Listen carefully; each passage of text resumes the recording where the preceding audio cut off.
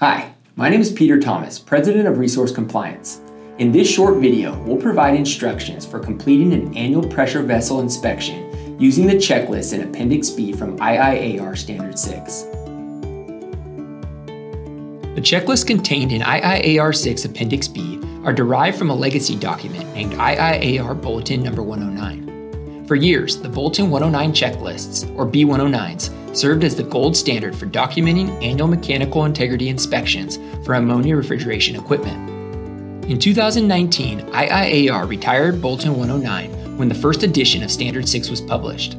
Standard 6 addresses the minimum requirements for inspection, testing, and maintenance of ammonia refrigeration systems, and includes slightly altered versions of the B109s in Appendix B. The checklists are typically 2 pages.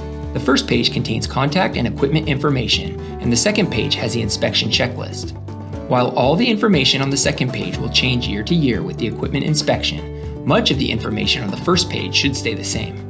For this reason, you may only have to fill out the first page of each piece of equipment once. For subsequent years, you should only have to fill out the second page. The simplest part of completing a pressure vessel checklist is filling out the contact information.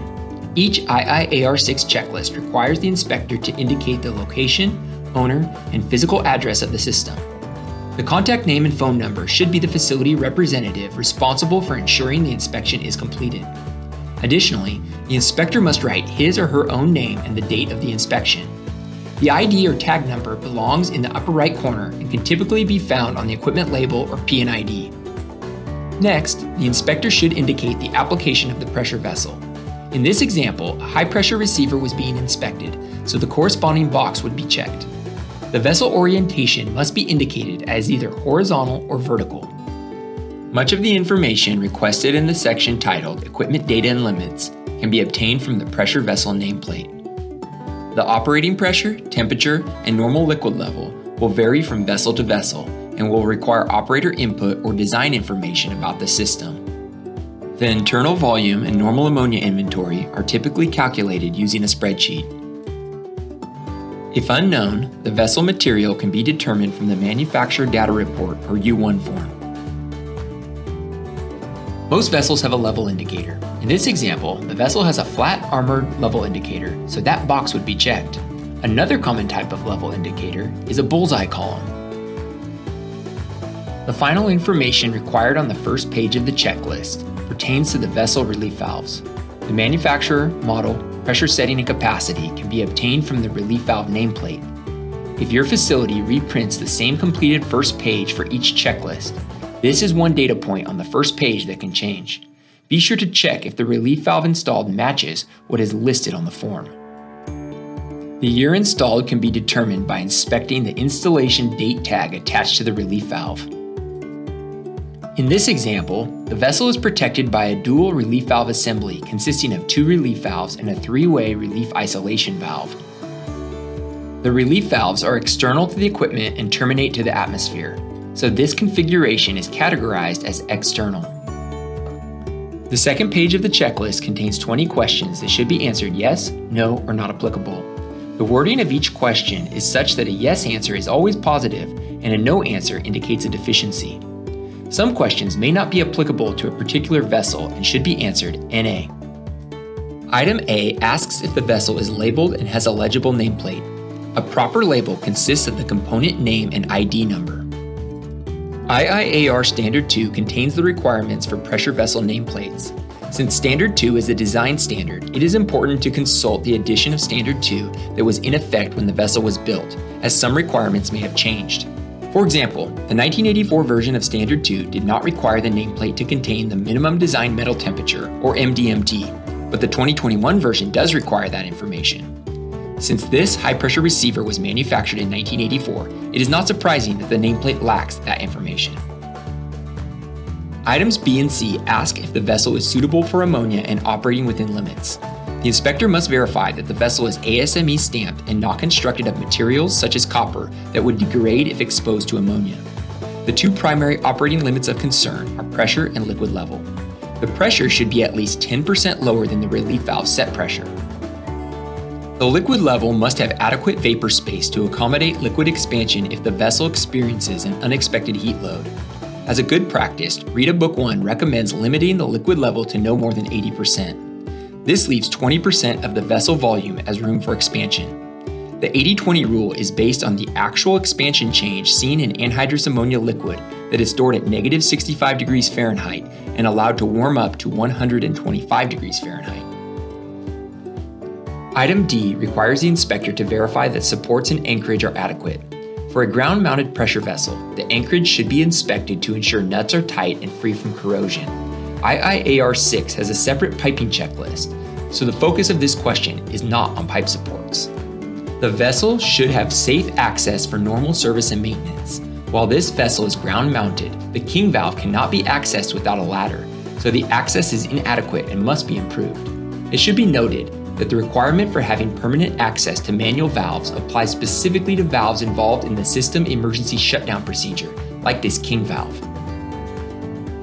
The inspector must do a visual inspection of the entire vessel to verify the equipment is free from excessive ice buildup, vibration, and leaks. Where possible, the vessel should be inspected from all sides to avoid missing a deficiency. Item F asks specifically about ice buildup, which would only be relevant to vessels on the low side of the system.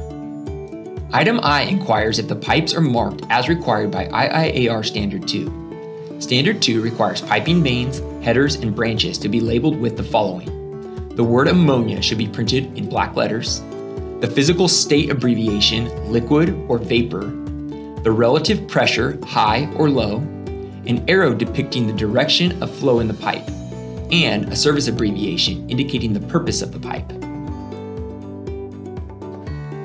Items J and K pertain to valves associated with the vessel. All valves should be visually inspected. Deficiencies that should be recorded include corroded or painted stems, missing hand wheels, damaged seal caps, or excessive valve body corrosion. In this example, the king valve has cobwebs on the hand wheel, which is an indication that the valve has not been exercised or lubricated for some time, which should be recorded as a finding. The vessel must have sufficient instrumentation for monitoring the vessel operating conditions per item L in the checklist. For most situations, a pressure gauge is sufficient to satisfy this requirement. Items M and N ask if the vessel's certification drawings and manufacturer data report are on file. The data report, commonly referred to as a U1 or U1A form, we like to call the vessel's birth certificate, as it documents the important vessel characteristics when it was manufactured. For vessels registered with the National Board, the data report can be obtained from the National Board website for a small fee. The certification drawings are provided by the vessel manufacturer and should be available on site.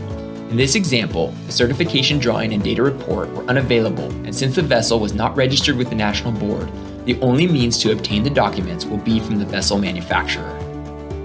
Item O asks the inspector if the vessel is free from modifications.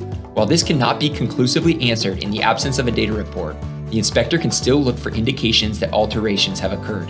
If there is evidence of vessel modifications, the appropriate checkbox in item P must be answered. Item Q asks the inspector to verify that the sight glass is adequately protected from traffic, equipped with 360-degree guards, and configured with internal check valves if the glass breaks. This armored sight column satisfies all of the requirements. It's worth noting that bullseye columns are not required to have the internal check valve protection. When a vessel is insulated, the insulation system must be inspected per item R. Deficiencies such as jacket damage, breached vapor barrier, and ice buildup must be noted. This high-pressure receiver is not insulated, so NA and not insulated should be checked. A thermal imaging camera can be helpful to identify insulation system failures that cannot be observed with the naked eye. For non-insulated vessels like this one, item S requires the entire surface of the vessel to be inspected, and any surface corrosion or pitting must be recorded as a deficiency. While not specifically listed in the checklist, ultrasonic thickness testing can be used to gauge the amount of material that has been lost due to corrosion. Thickness readings can be used to determine if the vessel is fit for service and the remaining useful life. The checklist concludes with item T, which serves as a catch-all for all other concerns that the inspector may have observed. The area below can be used to write a description of the deficiencies.